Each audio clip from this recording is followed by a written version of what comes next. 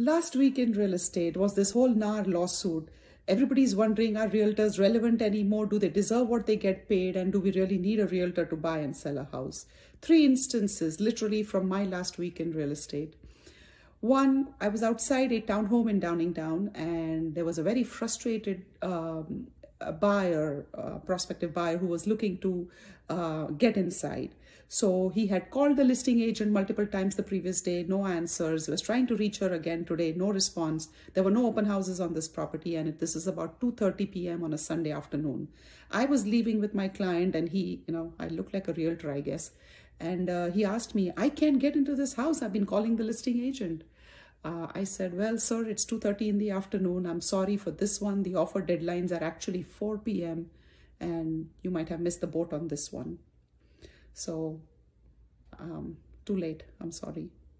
Here's a second incident, again from last week, where a client of mine whose property I had sold about 3 years ago moved to Connecticut, bought a home over there, and now they're actually moving back. They have work from home jobs and they love the Chester County area and want to move back. I was like, wow, fantastic, welcome back.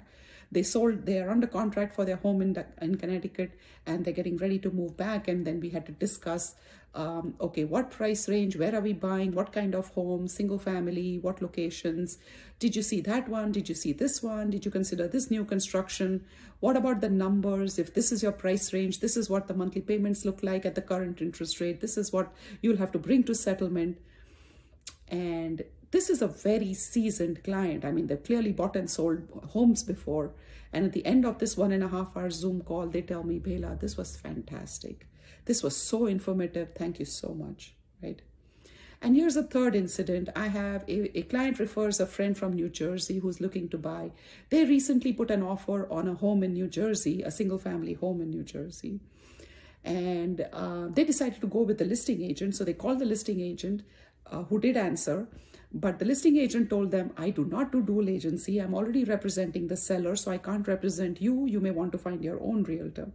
And I'm happy to refer one. So they went back and found another realtor to put an offer. They felt they were pretty savvy. They knew that the homes are selling about 20% above market in this area. And they put in an offer 20% above market. Well, guess what? They didn't win the multiple bid. Turns out that the winning offer was $100,000 above their offer. So in this day and age of, are the realtors really relevant?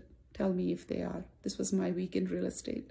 So a family member recently called about an appraisal done on his property for a HELOC, for a home equity line of credit. And it was way off and nowhere close to the market value. So I was very puzzled. Well, typically when an appraiser comes out during the purchase of a property, he has the agreement of sale with him. So he knows what your purchase price is, and he's usually trying to justify that based on the recent sales in the area, the comps.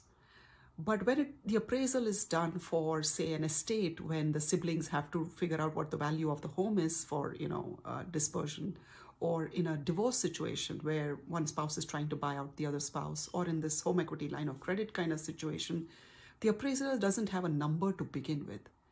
And in very volatile markets like we have currently, that number that he values the property at is likely to be way off a fair market value. So be mindful of that when you have an appraiser come out. You need an official opinion of value. They're licensed, and they've always been seen as this fair, impartial entity that all parties to the transaction will actually respect and believe. But an appraisal is still one person's opinion of value at that point in time. So if you're in Chester County, Pennsylvania, and the appraiser happens to be from New Jersey because that's who the bank uses, they have no idea about the intensity of competition in Chester County, and their appraisal is going to be way off the fair market value. Folks, please don't go online and assume that the interest rate that you see on the online portals is the rate that you will get if you want to buy a house. The interest rates, this is a conversation I had with a friend recently. Bela, when are the interest rates coming down? I said, they're already down. Oh, I checked, they were in the mid-7s when I last checked online. Well, a client of mine got 6.3%. Oh, does that mean you can always get your clients 1 point less than what we see online? No, that's not how it works. It depends on what loan product that they're buying, depends on their debt to income, depends on their credit score. There's a whole bunch of things, value of the home that they're buying. Is it a jumbo loan? Is it a conventional loan? So there's a whole bunch of things that get involved in interest rates. I said, but why are you so obsessed with interest rates? It's okay, buy something you can afford, and then you can always refinance because we are expecting them to drop. Oh yeah, but my friend said it's going to be 10 to 15,000 when it's time to refinance. Folks, no, it is not going to be 10 to 15,000 to refinance your loan. In fact, if you call a lender, they should be able to roll the closing costs into the rate, and you refinance only if you're getting a better rate without paying a single penny. Does that sound like a fair deal? So don't believe anybody out there. Talk to the right professionals, folks. Get the right advice, get the right information so you can make some good decisions for your families. Check out some of my client stories. Some of them will resonate with you.